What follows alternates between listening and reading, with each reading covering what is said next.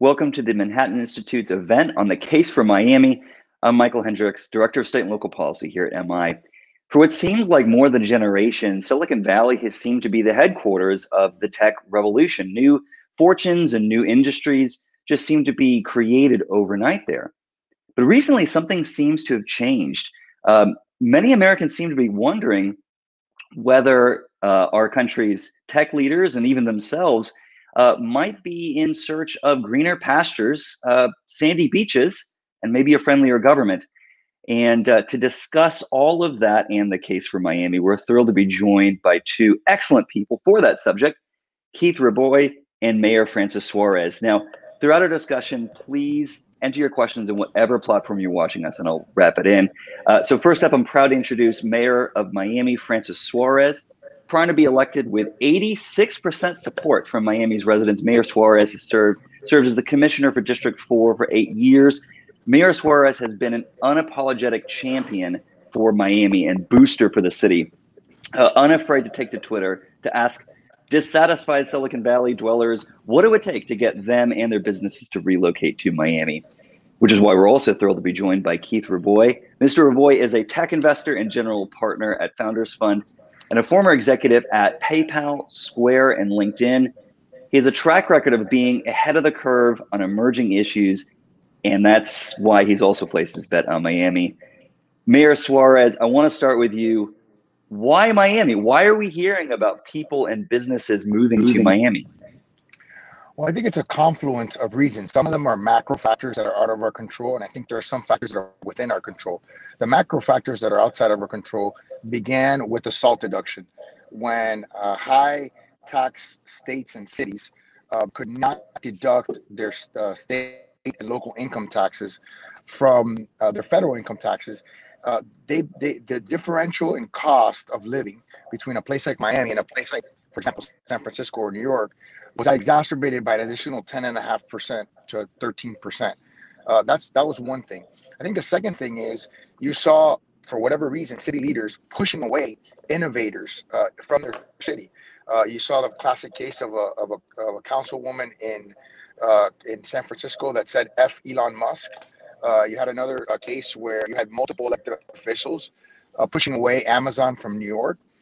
And then I think the third thing is, these cities don't seem to take care of the quality of life of their residents. I hear constant complaints about increasing crime and increasing homelessness in a lot of these major cities. And so we're seeing that these policies that they're enacting are driving innovative people away from their cities. And unfortunately for me, as a Cuban American, we saw this sort of happen in Cuba, where a charismatic leader came in and said, hey, we can solve all of society's problems. All we have to do is just tell the government to take everyone's private property, everyone's businesses, and we'll just make sure that everyone's equal.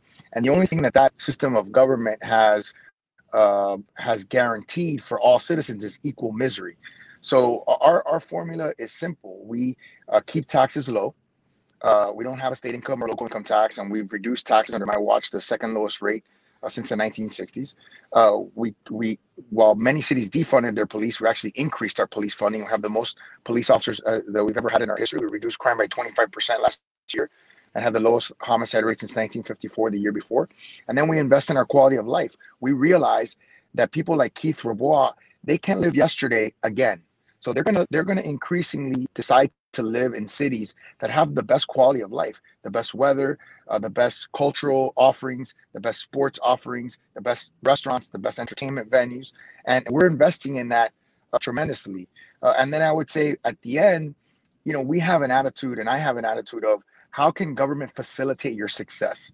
Government should not be an obstructor. Government cannot solve all of society's issues. That is solved through a combination of innovation, frankly. Amazing people like Keith, who are very generous and are philanthropic, and who continue to build company and build wealth for cities. I mean, we have to be thankful, and I'm personally very grateful for the relationship that I have with Keith and for having Keith as a Miami champion. We wouldn't be where we are right now at this moment without Keith. There is no doubt about it, and it's because of people like him that put their money where their mouth is, who want to do something new, who take risk, and who build companies and build wealth for not just himself but for many other people. Those are the kind of people that we want in our city. Those are the kind of people that we should want in our country. Well, that's a great case for Miami. We can just end the program right there. That's amazing. But okay, but seriously though, I also want to ask too. So these are long running trends. You're talking about some big structural factors too. Is there anything about this moment in particular during the pandemic that you feel has also contributed to people taking another look at Miami? There's no doubt about it. I think the fact that we have remote work, the fact that Miami has been relatively open while other cities have been relatively closed, I think that with the "How Can I Help" tweet and with people like Keith really making a big public bet on Miami has all conspired to make this moment possible. I truly believe that Miami will, in the next 5 to 10 years, be the most important city in the globe, not just in the country, but in the world. We're going to be the capital of capital, both intellectual capital and monetary capital. And it's going to come from everywhere. I mean, it's already coming from Israel, from New York, Silicon Valley. And what's great is they all have.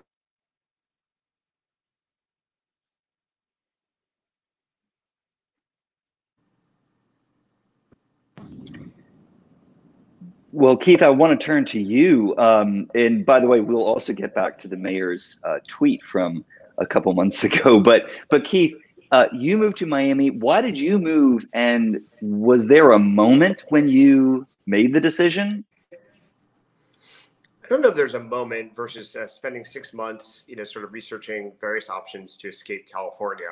I think, California generally, and certainly the Bay Area specifically, are completely dysfunctional from a political level, from a societal level, and, from actually not even understanding the intention of politics. They sort of inverted the process of the government representing people instead of we're supposed to represent the government and politicians. And so we were looking around for options that would allow us to be professionally successful, personally happy, and, live in an aspiration, raise kids in an aspirational culture. And in the United States, the answer is very obvious that Miami is by far the best choice. There, you can debate various places outside the US, but that's a very complex topic and very complicated professionally as well and personally. So I think Miami was by far, on any metric, the best choice from a taxation, regulation, entrepreneurial culture, from a work ethic, hunger, aspirational, escape, immigrant culture, the cosmopolitan mix of people from Latin America, Europe, New York, if you include that as diverse, from a societal perspective of retail, art, athletics. The mix was just unprecedented cuisine. So it felt like a no-brainer choice, actually. So just to dig into that a little bit more, knowing that for you it's such a no-brainer, why this moment? Why now? Some of those factors have existed for quite some time in Miami, but you made the decision now, and why should others make the decision now?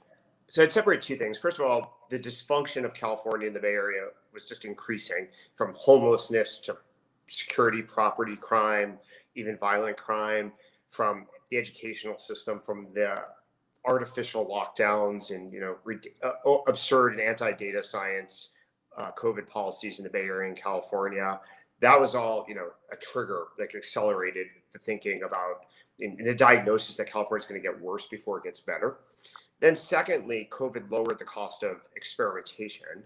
So people with a remote first culture, because we had to be remote first, enabled my colleagues, aspirational colleagues, to try other parts of the United States at basically no opportunity cost, where we didn't have to quit our jobs to consider new options. And as people consider new options, friends, family, colleagues, the feedback was, oh my God, why are we suffering through this Bay Area mess? Do we really have to? And we started asking questions. Well, do we really have to? Well, why? Are the handcuffs more psychological, or are they actually pretty real? Like, is there a network effect that would preclude success as an entrepreneur, as a technologist, as a venture capitalist? or are those kind of mental fictions? And as we double clicked on all these issues, it really came to the conclusion that it was actually sort of the fake news. It was a proverbial fake news that the Bay Area had like a monopoly on talent, that it had a monopoly on ideas, or that it had a monopoly on a network of talented individuals. That's that is like that kind of a wake up moment. I think we're going to get back to that and teasing out some of the factors you mentioned. Mr. Mayor, I wanted to get back to you too, to build on that. I feel like you've lived so much of the past year. You caught COVID early on in the pandemic and captured the whole experience in daily video updates. When people in firms were packing up moving trucks, you tweeted out, "How can I help?" and went viral. And now you're very online. You're on the move, as people can see. And also there's the sense that the city is open and booming. So that's a lot. So what has it been like as mayor since that December 4th tweet? And do you do your own tweets? It's been organized chaos is what it's been. And yes, actually what's interesting is that prior to the December 4th tweet, this is true. Prior to the December 4th tweet, I did not do most of my tweeting. I would say I did maybe 10-15% of my tweeting. Post December 4th, I would say in December, I probably did about 80 to 90% of my tweets. I actually tweeted over 800 times, which got 27 million impressions, which is crazy. I mean, it's all organic. There was no paid. But I remember a moment, and I don't know if Keith remembers this, but I remember a moment we were in a group chat, and I asked Keith, I said, is it too much? I had a sense, as a politician, you always have this sense of like, am I too in people's face? Is it too much? And Keith goes, "Don't stop."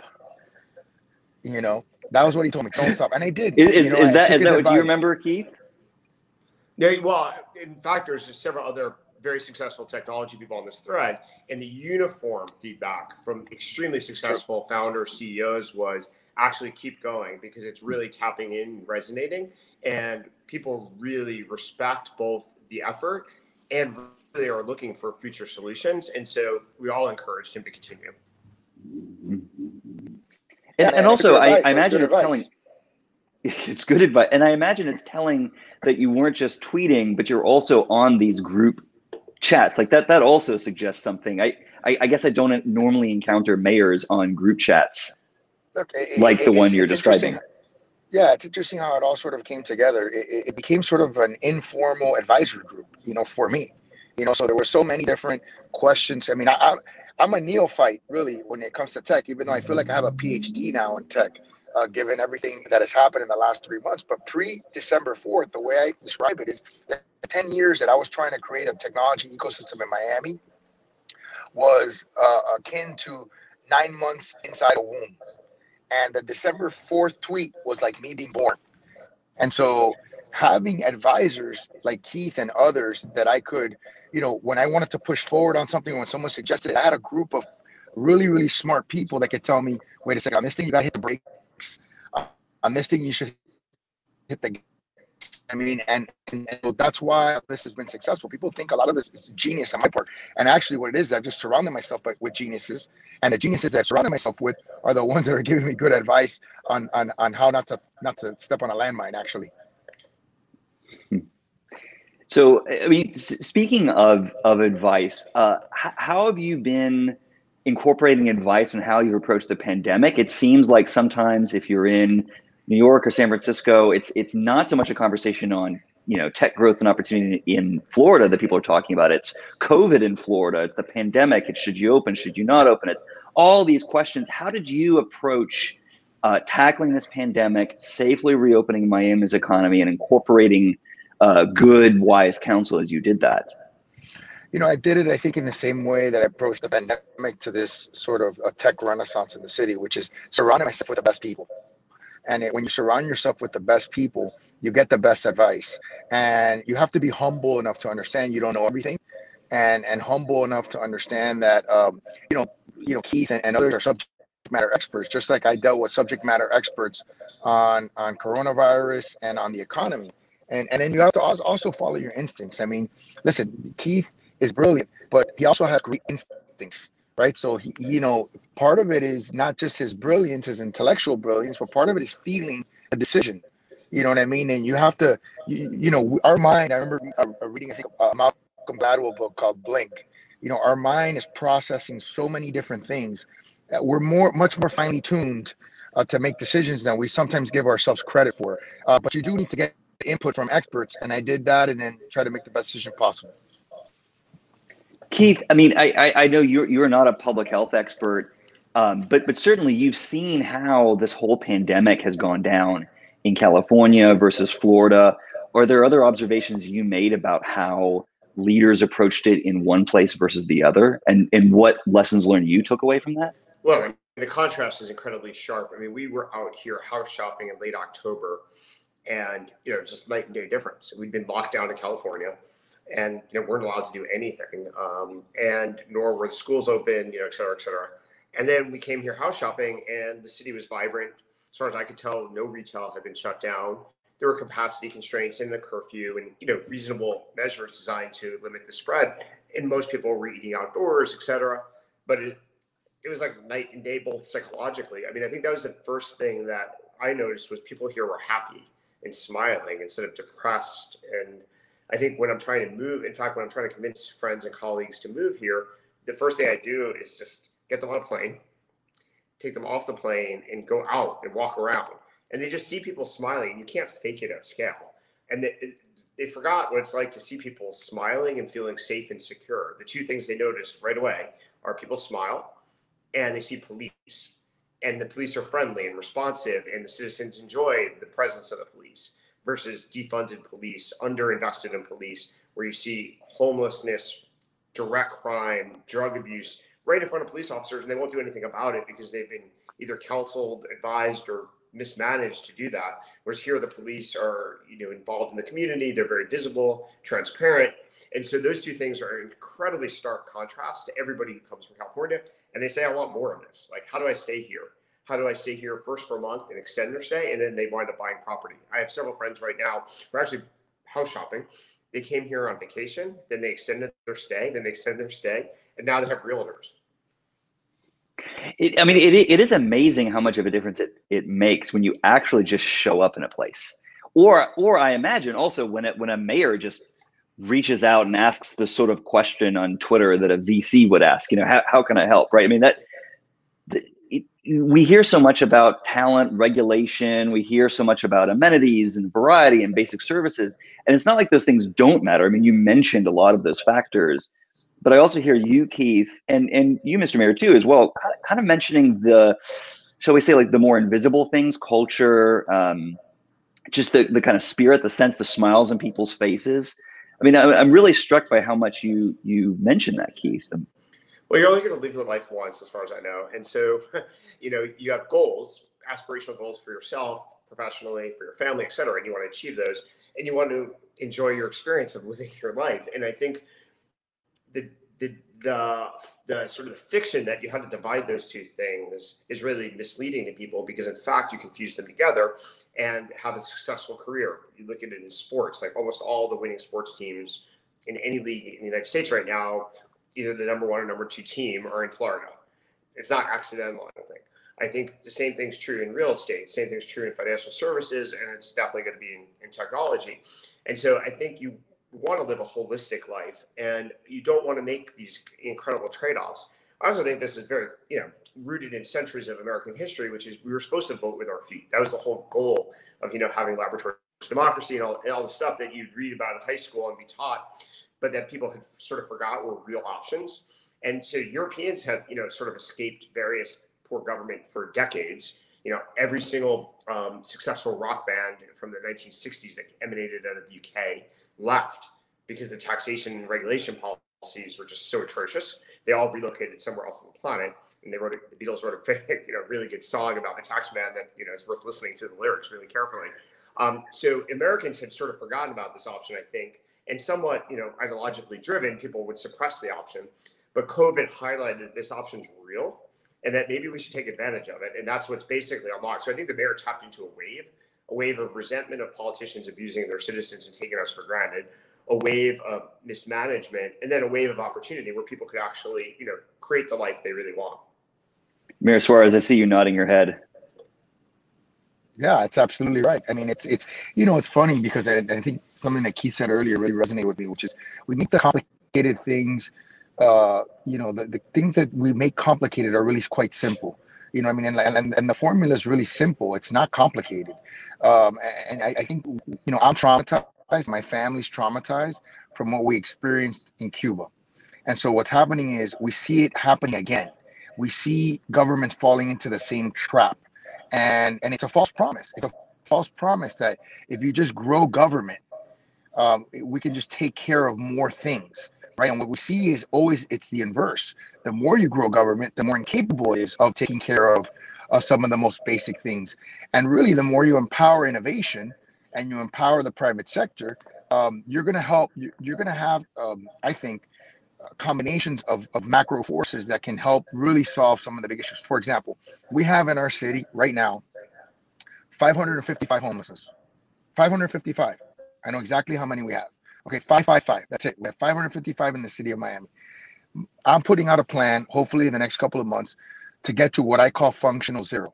I want to get to zero, right? That's the goal, is to get to functional zero. That's not going to happen with government alone. It's going to happen with a combination of the private sector, the philanthropic sector, experts on homelessness, our government, the police. I mean, it's a collaborative, cooperative effort, right? But once you do that, like with any company, that any problem that you solve at any company level, the next thing I'm going to try to do is scale it, right? And I'm going to be the president of the U.S. Conference of Mayors, so I'm going to be the president of all the mayors nationally. So what do you think my objective is going to be nationally if come January we're able to get to functional zero?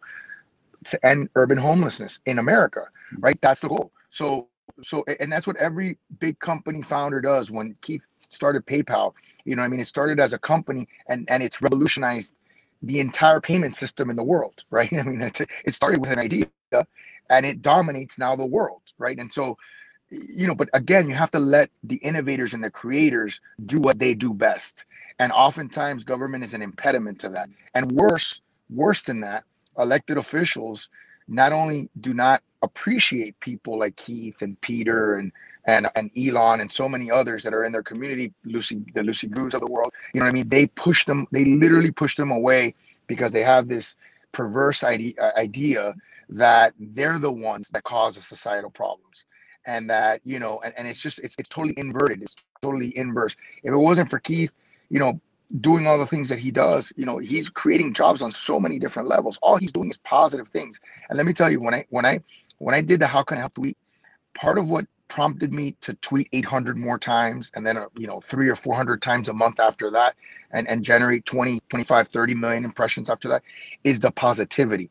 What I love about the innovative community, the tech community, is that they're positive. And the reason why they're positive is they have to be. You can't get up in the morning trying to create a company and build a product and think about all the ways you're going to fail. Yes, failure is a part of life. Yes, you're not going to succeed at everything. Yes, that's all true. But you wake up with an indomitable spirit of can do and will do, and you solve problems and you look at life from a problem solutions perspective, which is another thing that very much appeals to me. So the fact that there was so much excitement, and then I found that same excitement in the crypto community, which is why I jumped head in on crypto. So I try to find these trends of excitement and positivity, and I go all in the context of our brand, which is to make Miami the most innovative city on the planet. Let's put a pin on the homelessness and housing discussion, because that's a good one. We want to come back to that.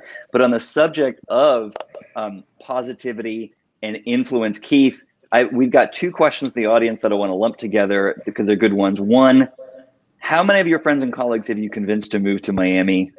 And second is the New York Stock Exchange has made noises about relocating to Miami. Are these idle threats, or do you take it seriously? And I think I'll also want to direct this to the mayor. But Keith, first to you, how many of you convinced? And when you hear companies saying we're going to make a move, how do you look at that? I think it's something like we're running about 8 of my 10 closest friends are either here or moving here, and then about 100 plus people, that would be concentric circles around that. We're building a company in Miami from the ground up. So, I co-founded Open Door, and it's a successful, venture traded publicly now in reinventing real estate. And we're starting a new company in Miami where everybody who works in the company is going to be in Miami. And so many people are moving here specifically to work on this company. And so that alone has made things easier. We're going to build from the ground up, and it's going to take a decade, which is nice because venture capitalists have about a decade time horizon on every fund. So I don't expect Miami to outperform Silicon Valley in the next 2 years. But over the next 10, I think we can do a really good job in building the foundation for the future of America from an innovation perspective. Mm. I mean, the homelessness point is that this is a great stark contrast. So the other third thing that people notice when they visit from California is lack of homeless people. Because in San Francisco, I actually probably could see somewhere between 55 to 500 a day homeless people. And when people come here, they notice we don't see very many. And in fact, I can actually count every single homeless person I've seen. I've lived here 3 months. I actually literally can count. It's 4. That's incredible. And Mr. Mayor, are these idle or serious conversations about New York City's financial infrastructure moving to Miami? Oh yeah, they're very serious. And I would say I actually spoke to CEO of the parent company of the New York Stock Exchange. The New York Stock Exchange is it's a little bit more complex because it's not what it used to be. People think of the New York Stock Exchange as a place where people used to trade. It was a physical place. New York Stock Exchange has become essentially a virtual place at this point. And so really what it is a brand. And so it would kind of weird to change the brand from New York to Miami. So those are the conversations that we've had. But if they put a wealth tax, which is what they're thinking of doing, I think NASDAQ is a very, very big possibility.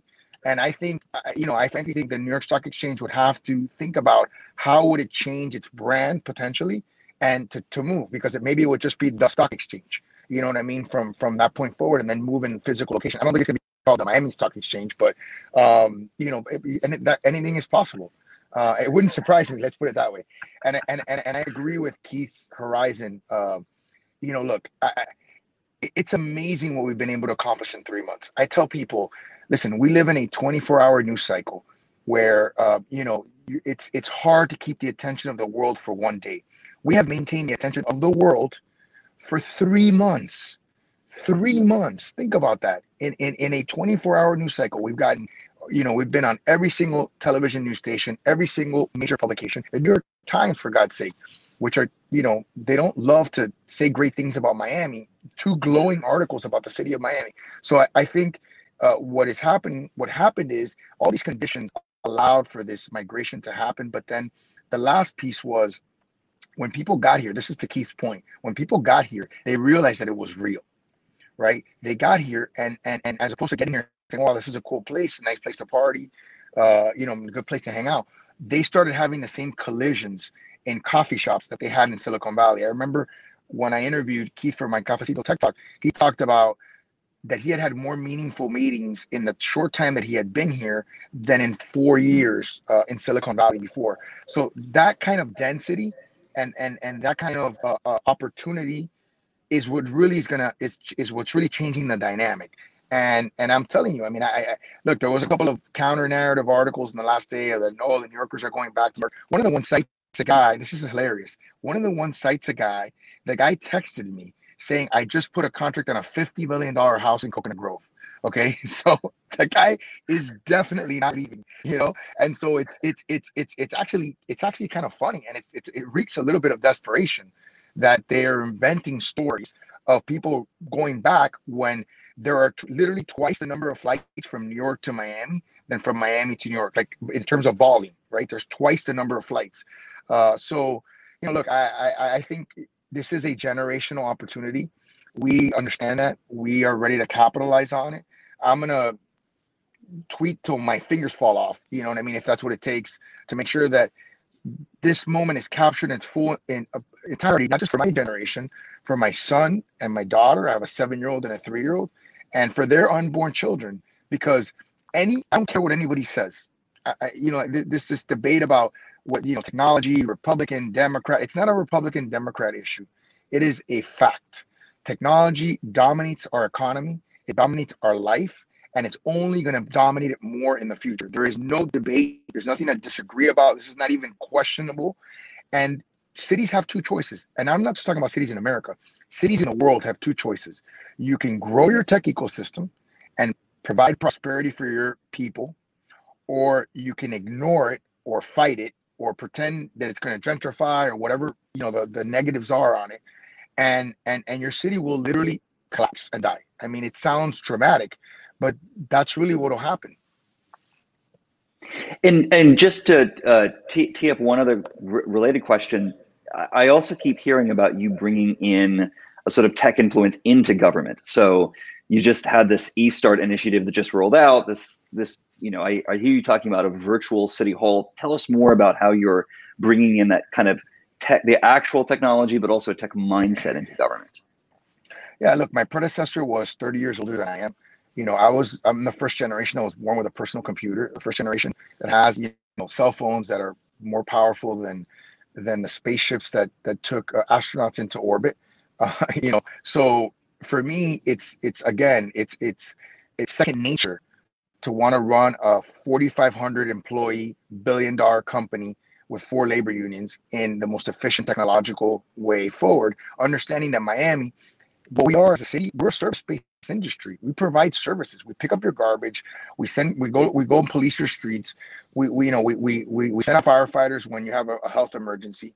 We want to make building efficient. When Keith wants to start a business, we want him to be able to open the business quickly. We want him to be able to build out the building quickly, right? That's facilitation, right? That's service. And service has to be, and what's great about technology is that it allows for force multipliers and it allows for efficiency. So I have a gunfire detection system in my city. I know instantly when any gunshot is fired within a 5-foot radius with a precision. I have cameras that pan to the location automatically, dynamic cameras. I have an artificial intelligence camera system that has facial recognition, so we can identify perpetrators. I have, like you said, e-plans, which was when I first got there. I created a way for all of our citizens to be able to pull a permit and submit their plans electronically. That didn't happen before. Then I created eStart so that anyone that wants to start a business, and by the way, my chief innovation officer hates the name eStart, e-plan. He says that's so like 1990s. And I'm like, listen, buddy, once we do eGov, then you can rename them whatever the hell you want. I don't care. But so eStart is being able to start a business from your phone and from your laptop. And then I heard about something that Orlando was doing, and it prompted me to do what I call eGov, or whatever you want to call it, e-city hall, which is no citizen in any city really, but certainly in my city, should ever have to walk into a government building, period. There is no reason, there's no need to walk into a government building. You should be able to interact with your government from where you are, Keith, from where you are, and from where I am, right from the comfort of our own home.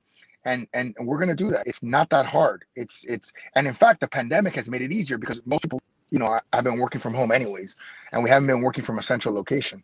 So it's already happening. But yes, I'm a big believer that GovTech is a big industry, and it's something that as a service provider, we should be intelligently spending money on technology that provides better services for our residents. Mm-hmm.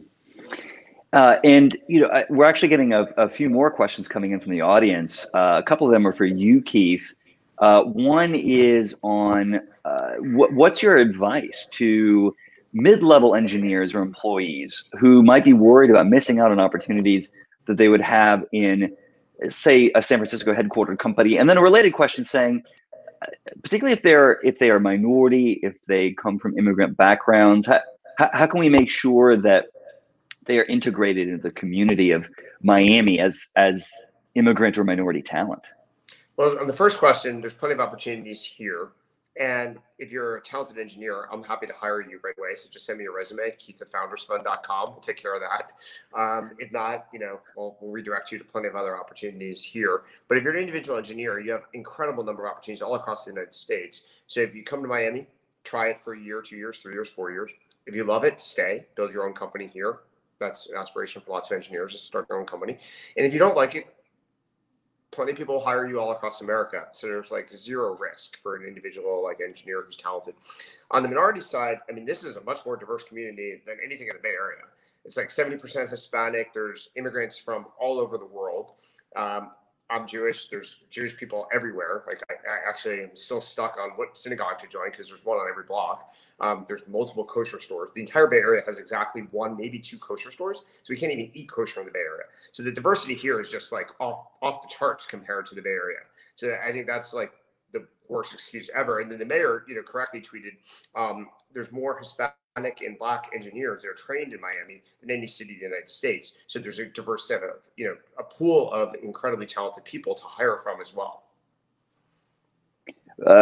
Mayor Suarez, I don't know if you have any thoughts on that diversity point. I mean, I would just echo what Keith said. I mean, we have what's been happening here in Miami is that we have, before this moment, we were an intellectual talent exporter. So we created a significant amount of talent, right? People that were born and raised here, that went to high school here, and then they left, right? And then because the jobs weren't here, they couldn't really come back. But this is the first time. Let me tell you something that happened to me. It's happened to me a few times. Let me tell you a few stories. The first one is, it's the first time I got a call from two Yale students, okay, that are not Miami kids. So it's not like a Miami kid that went to Yale, right? So a Miami kid that went to Yale, he wants to come back to Miami, I get it. Two Yale students that told me, we're graduating and we're going to Miami. So these are kids that are not from Miami, so the Miami story is resonating at the highest levels. It's really something that I've never seen in my time. We have been continually exporting talent to the United States, and this is the first time that we're importing talent. The second story I'll tell you is, we created this "How Can I Help" campaign, and we started selling T-shirts. And Keith's gonna get a kick out of the story. So I was actually at a synagogue, ironically, at a shul in downtown, and I see a young man wearing the shirt with a blazer on top of the shirt, and they start questioning and answers, and I let him ask the question because he's wearing a shirt. So I said he's got to be able to ask a question. By the way, we have a really nice one for Keith with his name on it in the back and everything. It's a jersey style, so you'll like it, Keith. And the young man says, look, I have never worn a T-shirt underneath a jacket. It's just not my style. He goes, but let me tell you what happened. I was wearing this T-shirt the other day, okay, in Miami, and someone stopped me and said, hey, do you have a tech company? And I said, yeah, as a matter of fact, I do. And he started telling about the company. The guy who stopped him because of the T-shirt funded his company. Okay, funded his company. So the guy said he bought 10 T-shirts because he wants to wear it every day. He said, I'm wearing the T-shirt every single day. This is unbelievable. And then I have another friend, a good friend of mine, who is a councilman in another city, and he came up with a GovTech application so that it's basically a bar card that goes on the back of a business card, so that if an employee gives you the card, you can rate the employee. Very simple concept, right? So he sends me a tweet. He tweets out at me. We adopted it in the city. He tweets out at me. I retweeted his tweet. Just my retweet, 4 VCs called him. 4 VCs. So that never happened in Miami. That kind of density never was there. So that's what's changing the dynamic. Yeah. So for example, this week earlier, I think Monday morning, I was doing my normal fitness program, working out in this group fitness class. And after class, this guy comes up to me and says hello, introduces himself. And turns out he runs $100 million revenue company in Miami that nobody has yet funded. And I was like, oh my God, where do I write the check? Where do I wire this to? And by the way, this is great. So I can justify going to more fitness classes all day now. And by the way, I was just going to say 2 more stories. The guy who was buying the $50 million house in the article that's supposedly going back to New York, he has a $20 billion hedge fund. I've never heard of it. Nobody else has either. And he got $20 billion assets under management. Next to my house, 3 blocks away, and my house is certainly not at the level of all these houses, but 3 blocks away and 4 stories above my office, I'm a private lawyer as well, there's I Squared, one of the principals of I Squared, which is a $30 billion hedge fund. I didn't know that he lived 3 blocks away from me. He's has probably a $25-30 million house on the water, and I didn't even know him. So I mean, he's been in this community for 3 or 4 years.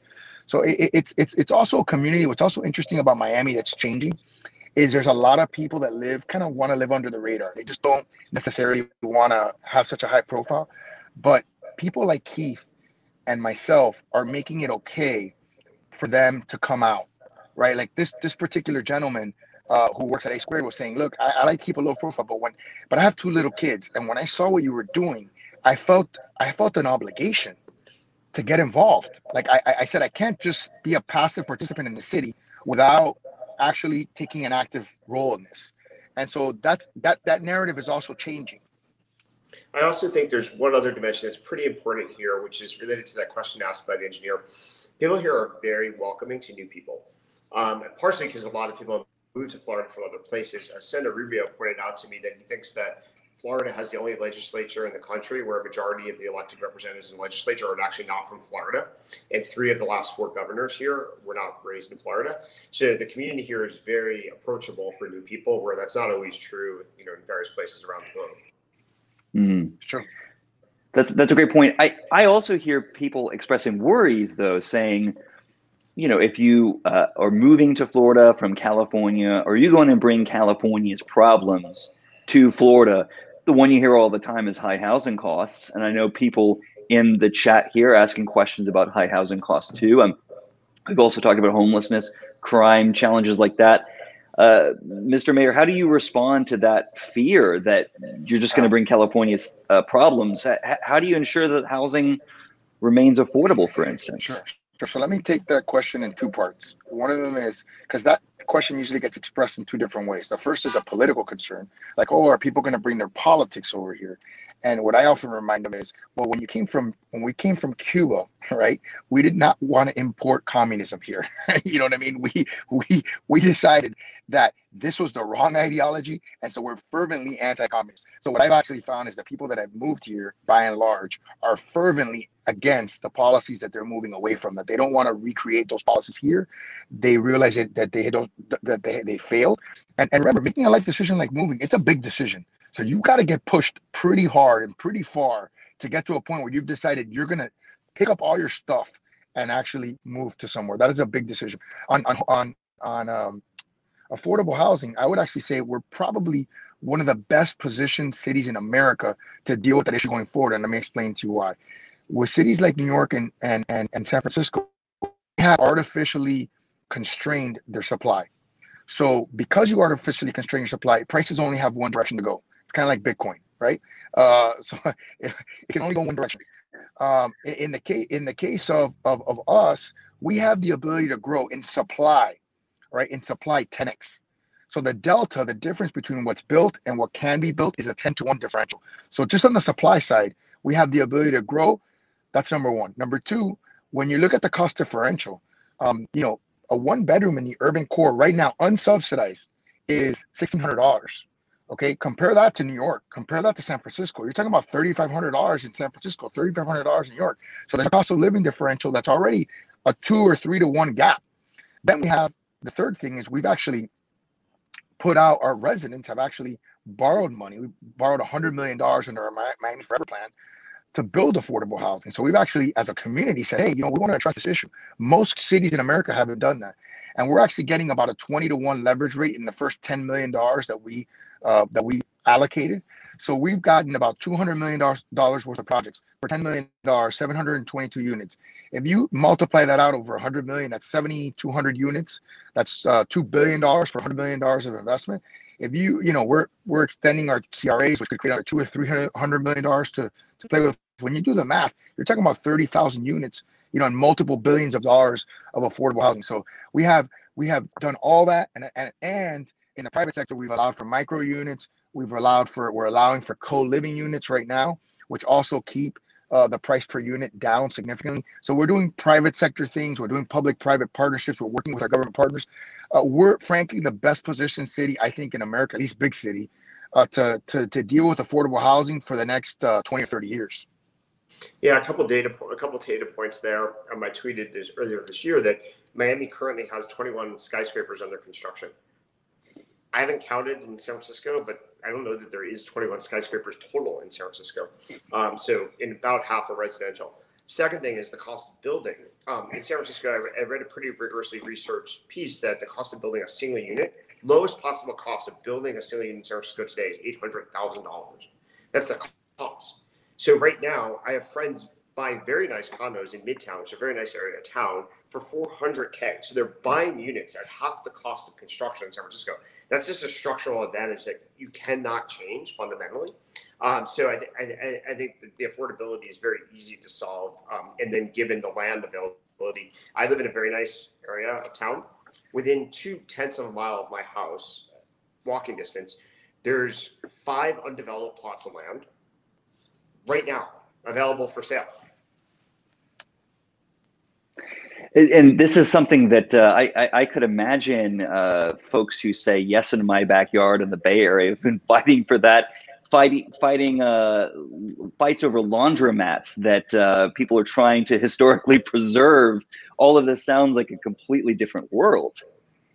It feels like living on a different planet to a lot of people who live in the Bay Area too. That's why we're succeeding. So pivoting a little bit to education, I mean, I know that's also very important. One of the big topics right now is on reopening schools, keeping schools open. What does that look like in Miami? Have the schools stayed open? And how do you keep cultivating that talent, both K through 12, but also above that too, to help keep this boom going? So first of all, our schools have been open. We're probably the first state that opened schools, and I have to commend the governor for that decision. You know, he really followed the science on that. And there haven't been any major incidents, any major outbreaks, or any major incidents from them being open. On the contrary, I think you know, everybody else in the country has sort of realized, even all the way to the president, that keeping schools open is a major priority, particularly for families who are struggling economically. It becomes even more important for them and for their children to live as normal a life as possible. In terms of education, listen, this country, certainly Miami, but this country needs to get the memo that technology is the future economy, period, right? So our curriculums from K through 12 need to reflect that. They don't right now, and I think Miami, which won the Broad Prize for our public school system, the best public school system in the nation a couple of years ago. We have the superintendent of the year. New York tried to steal from us unsuccessfully. We are doing a good job, but we have to do a better job, because I think for us to really distinguish ourselves, that last final piece is education, and it's K through 12. The Knight Foundation just invested $15 million in FIU and a University of Miami in in terms of FIU and their STEM building, and attracting the best teachers, the best professors from across the country. In the case of University of Miami and their data analytics school, but I think we have to continue. There is a reputational differential. I'm not going to sit here and try to tell you that FIU and University of Miami has the same reputation as Stanford or Harvard or MIT. That would be ridiculous, right? I do think there's an opportunity to bridge that gap quickly by creating partnerships with those organizations, or by telling them to send their students abroad, which they're not really abroad, but abroad to Miami, right? And having them come here and do internships at companies founded by Keith and others. So I think there's ways to deal with it in the short run. I think in the long run, we just have to realize that premium education is the path to success in this country. And obviously, we have to continue to invest in upskilling. And then the last piece is, we cannot forget about the grandparents in our community, for which a lot of technology, they don't really understand how it helps them, right? And I would say it helps them in 2 ways. The first is their grandchildren and children stay, as opposed to leaving and not coming back. And then the second part is, we're working with a company, I'm not sure if it's on Keith's radars yet, called Papa. But Papa's an amazing company. It's going to be a Miami unicorn. And what they do is they provide companionship, particularly during a pandemic, for the elderly at no cost to the elderly through the health plans. I mean, it's incredible. I think they have 30,000 members right now. They're going to have 30 million in a few years. But you have to create technologies that actually help the quality of life of the elderly in our community. They're already doing it with Facebook. There's a lot of elderly on social media. But you got to keep doing it with other innovative products. Keith, I wonder if you have thoughts too on the talent question. I know that's important for you. Yeah, I mean, I think the mayor's point is dead on, which is Miami's been exporting talent to the rest of the world really for a long time, particularly in the technology sector. Jeff Bezos is from here, Sheryl Sandberg's from here, Lee Fixell, who does what I do, is from here. Lots of actually several of my CEOs currently in the portfolio are from here. Some I knew about that were from here, some I actually discovered later. And many of them, if not most of them, actually would prefer to move back. They still have family relations here. They had great experiences growing up here. And so just, if you did nothing else except, have the talent return, that alone would create plenty of talent for a long time here. Then you have the ability to import talent. And I think as we have more aspirational opportunities, people who graduate from, let's say, the University of Chicago, Champaign, Illinois, which is as good a CS degree as you can get anywhere in the globe, or CMU will come here, MIT come here. It'll take time to build educational institutions, or you don't turn brands and education overnight into MIT, Stanford, Harvard, et cetera, but you don't need to either. You can just constantly improve every year, and then that compounds 10 years later, and it is a first-rate institution. Like, for example, there's a university in Massachusetts that's done a phenomenal job in really resurrecting, improving their brand. I think there's some opportunities to create remote campuses for highly successful engineering-based schools, think like in the Midwest, et cetera. Stanford even had to put a campus in New York for a variety of reasons. So I think there's lots of opportunities to sort of take shortcuts, but I think bottom-up building is the best way to do it for a long-term sustainable ecosystem. But we don't really need to. Just need to have people who are born and raised here, who have incredible talent, to want to return because they feel there's opportunities. And that all I hear from them all day long is, how fast can I come back? And Mayor Suarez, we also can't forget immigration, which has been absolutely central to the story, to your story, to Miami's story. How have COVID travel restrictions, decline in international travel affected the city and immigration in the short run? And kind of in the long run, how central is immigration to Miami's future? I personally think it's very central. It's really a part of all of our stories. I mean, at some point or another, one of our predecessors immigrated to this country, right? This is a country that was created by immigration. So for me, it's an issue where, particularly pre-pandemic, where we're at full employment, we need to start thinking about the conversation a little differently. We got to start thinking about it as we're having a hard time hiring people. Oftentimes we're having a hard time finding people that want to do certain jobs. So we need more help. We need more people that want to do it. And what's beautiful is the upward mobility in this country. If you want to study, if you want to learn, you can get upskilled. You can have upward mobility in this country. It's one of the few countries in America that allows the maitre d' at a hotel to be the hotel manager, the doorman in a hotel to become the general manager of the hotel, and it happens all the time. So that's the beauty of this country, and I think Miami was built on immigration. I mean, and I think that's part of our success. To Keith's point about our diversity, people feel comfortable when they're here. We want them to feel comfortable. We want them to feel welcome. It's got like a big city, small city feel, right? Like we're kind of a big city, but we have a small city feel. We all know each other. We take care of each other. We look out for each other. We protect each other. And Mayor Suarez, I mean, your father emigrated to the U.S. from Cuba when he was young, went on to study law at Harvard, if I remember correctly, and then became mayor of Miami himself. I mean, that seems like a great example of that American dream. I mean, as you reflect on that, how did America's culture and policy help make that possible? How has that shaped your own understanding of what the American dream is? It's been incredibly influential. I mean, my mom came when she was 6. My dad came when he was 12. If we didn't have that opportunity to come legally to this country, who knows what I would be doing right now? God knows. But my dad's story is an amazing story. He's a 9th of 14 children. My grandfather was an academician. He was the dean of the engineering college in Villanova University in Cuba. He's one of the smartest people that I know. My dad is a genius. I mean, like literally a genius. He learned the language at 12, took the SAT at 17, or started learning the language at 12, came to this country at 12, learned the language by the time he was 17, took the SAT, got almost a perfect score, got a presidential scholarship, which they give out one a year at Villanova University for mechanical engineering, where he graduated summa cum laude mechanical engineering. That is not easy to do, folks. Okay, for the mechanical engineers in the room, they know what I'm talking about. There are professors that are still alive at Villanova that think he was the smartest student that ever went there. Okay, and then his encore to being summa cum laude was to get 2 graduate degrees from Harvard, a master's in public policy, and his law degree, his Master of Public Policy from the Kennedy School. At the time, the Kennedy School was the only school in the world that had the Masters of Public Policy. It was a quantitative approach to public administration. And he's written, I think, 8 books or 9 books in his life, speaks 4 or 5 languages. If I had half the intelligence that he has, I probably could run for president of the United States. And you are yourself a mayor of Miami. That is nothing to laugh at. That is an impressive achievement. And you are now here at an impressive time for Miami. It's a terrific story.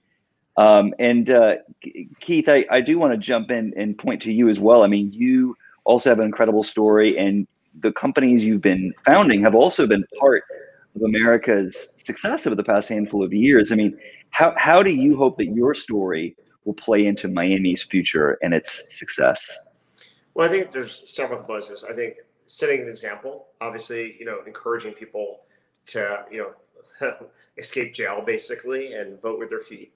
And that helps everybody because it helps build high-paying, prospectively interesting jobs here, but it helps politicians sort of have to correct their, sort of insane, dysfunctional policies because they're going to lose all of their voters. They're going to lose all. I mean, California in the last census lost a congressional seat, I think, for the first time ever, certainly the first time in a century. It's going to absolutely lose more congressional seats in the next census unless there's a radical change like the governor is recalled, which probably will happen actually.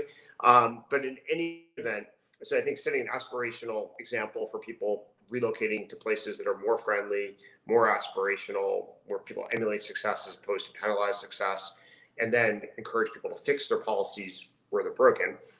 Second, create jobs, like literally directly create jobs. So we're hiring in Miami. We have an office, leased in Miami. We're scaling from like 6 to 8 people to 20 people very quickly. We'll be hiring more, if we get early signals from the market that what we're doing is working. And then encouraging other people to move here and create more jobs. So, PayPal wasn't just a success for individual employees. It wasn't a success for our investors. What PayPal really did was empower anybody to become an entrepreneur, anybody to become an entrepreneur on the web or in the real world.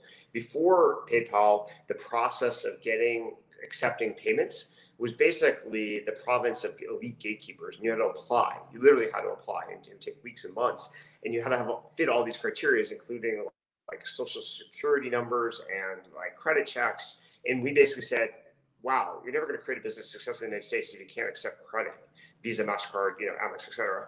And we're going to make this everybody eligible to become an entrepreneur. And that's what actually fueled a lot of people creating their own businesses successfully. And then we did that in some ways the same playbook, but more offline than online for Square.